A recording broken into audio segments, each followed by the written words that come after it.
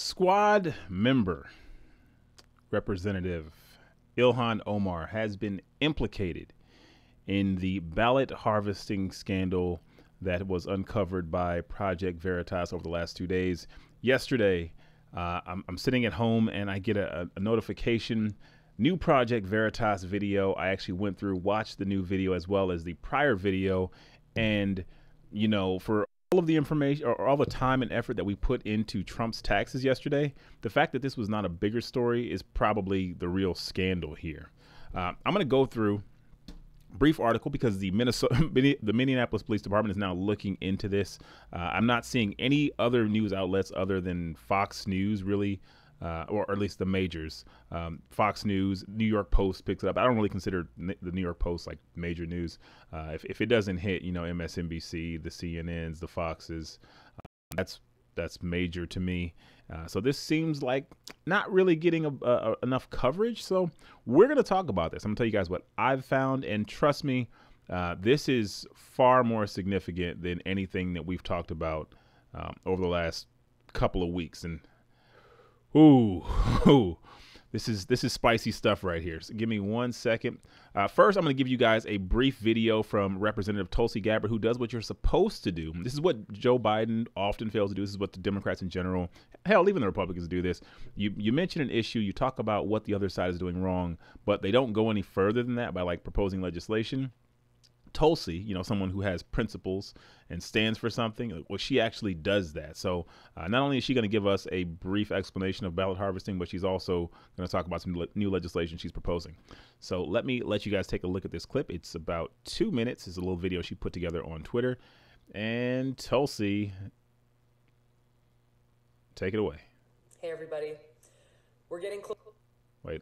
Get you some more value. Closer and closer to Election Day now, and it is critical to remember that the strength of our democracy lies in the integrity of our elections, that every one of us has to have faith that our vote will count. But right now, there are still many states in our country that allow for something called ballot harvesting.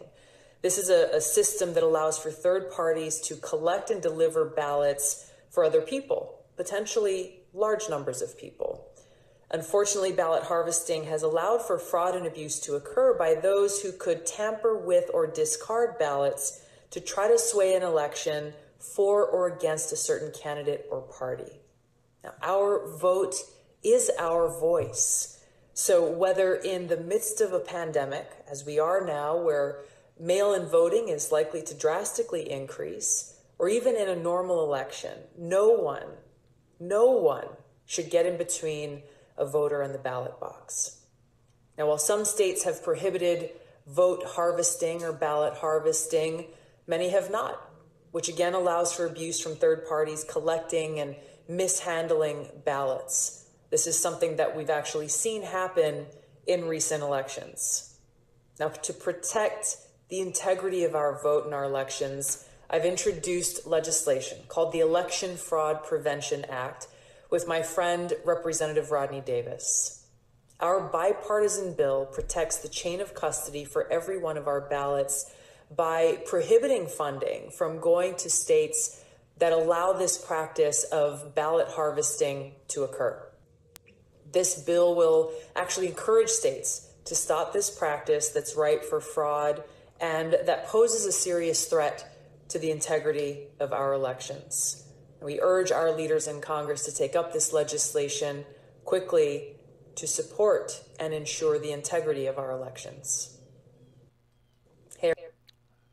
Tulsi, man, coming through with the fire as usual.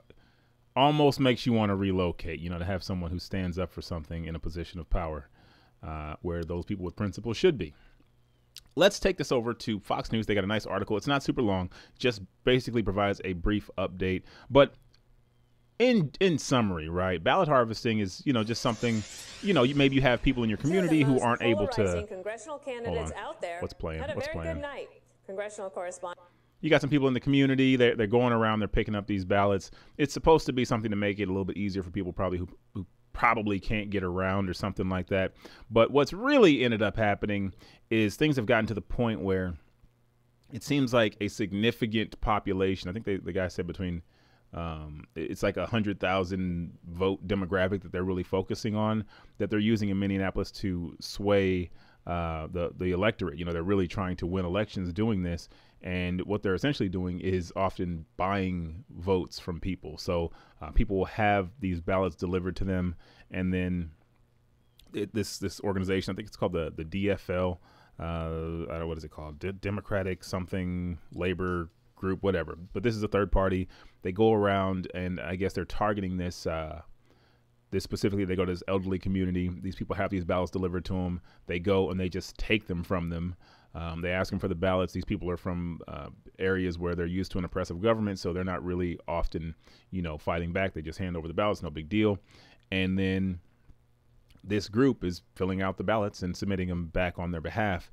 And it's it's crazy because Project Veritas, they've done some. I really only paid attention to them from the Trump election. They released some pretty damning videos on Hillary Clinton, but I think the timing probably wasn't the best. So this one coming out, about 38, 39 days before the election, probably going to resonate a little bit more. Tulsi stepping up and actually addressing this is going to help give it even more of a push. But we're going to go over the Minneapolis Police Department, where they're standing, and kind of the fact that they've been made aware of this, and they're taking this to the next step, which is a criminal investigation. The Minneapolis Police Department is investigating claims by right-wing activist group Project Veritas that individuals tied to Rep. Ilhan Omar engaged in illicit or illegal ballot harvesting before the election. According to the Minneapolis Star-Tribune, the state Supreme Court recently allowed voting to proceed without a 3-person limit on the number of ballots any one individual can collect. So that's really where this thing started out, right? Like I mentioned, this policy was probably created to allow, maybe somebody who is a third party to come and pick up like a family's ballots or something like that. 3 people in a home, you grab them and you take them, you drop them off. Well, what's happened is they've gotten rid of that limit. So in one clip in this video, you literally see this guy he says like 300 ballots in his car. And it's not until you actually see the image of all these ballots, like literally he's like probably just grabbing them and throwing them in his car. They're all over the dash. They're just everywhere. But when you consider that this guy's often paying for these ballots between $200 to $800. By the way, Mike Bloomberg, I'm going to need a check if you want my vote. Paying between $200 and $800 for these votes. In some cases, what they're doing is because these people are, I guess they're Somali refugees or something like that. So some of them don't speak the language, or some of them do speak the language. But because what's this guy called? What would you call him? He's the insider. He's saying that basically everyone is connected. Like the people who run the polling places are also the people who are setting this up, who are also in charge of the payments. So they're all complicit in this. But basically, someone will come in and they'll say, "Hey, we want to go vote," and they will go into the voting box with them, and they will select the person that they're supposed to vote for. And then when they get into the car, they will then pay them for their vote. So this is not this is straight criminal. Like there's no. If it could go either way, I see it from a different. No, this ain't one of those. This ain't one of those. If they can prove that she's tied to this and the people who she works with are tied to this, I imagine there's going to be some. There's definitely going to be some criminal charges being filed. You said they've faked videos on numerous occasions. Well, again, as I said, if they can corroborate this. This is serious, okay? This is not, I mean, you literally see the ballots. You see the guy talking. They're talking openly to people about, who's involved in this. Oh, no, it's definitely Ilhan Omar. It's definitely her people. Everyone knows this. It's an open secret. Like, they're talking very candidly about this. The one guy, I think the people who are involved in this are probably risking facing criminal charges themselves just because, they're on tape saying these things. Either way, Minneapolis PD is going to get to the bottom of this pretty quickly. And bravo to Tulsi Gabbard for actually doing something about it. So that's really, that's really all that matters, right? If there's an investigation, if there's smoke, and they find fire, then it'll be brought to light. And this is what we should be talking about. We shouldn't be talking about, I'm talking about Trump's taxes. According to Newsweek, Omar's senior communications director, Jeremy Slevin, blasted an investigation as an attempt to delegitimize the election. Notice he didn't deny. The amount of truth to this story is equal to the amount of Donald Trump taxes, is equal to the amount Donald Trump paid in taxes of 10 out of the last 15 years, 0, and amplifying a coordinated right-wing campaign to delegitimize a free and fair election this fall might undermine our democracy, he said. Again, I don't know. I'm not an investigator. I'm not a police officer. I'm not an attorney. All I know is if they look into this and they find some kind of truth, there's going to be problems. That's what I do know, okay? Trump has already called for this to be looked into. Tulsi is introducing legislation. Like I said, the only news outlet that I see talking about this is Fox. But I imagine probably not going to talk about this at the debate tonight because they're not ready for this. But in the next 48 hours, I expect things to get even more heated. Not to mention, there's probably more. You know what I mean? This is just this is video number 2. Give me 1 second. Let me find my notes. So, like I said, they're paying between $200 and $800 for the ballots. They're primarily paying the younger people, I guess, because the older people, they just take them from. Then they said that, again, they're taking these people to the polls. They're making sure they're actually voting for them. And then they pay them cash on the way home. There's several different videos of, I can't think of this guy's name. I can't think of the gentleman's name. He's not mentioned here.